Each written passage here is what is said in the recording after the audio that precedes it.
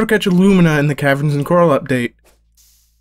There are several ways to get down there. A master rod, a normal cast will get you down there. I could have caught that. But I don't have a light bulb. But that's okay. They are bioluminescent and easy to spot. So you could use a sinking lure as I did, or you could use just a regular old master rod.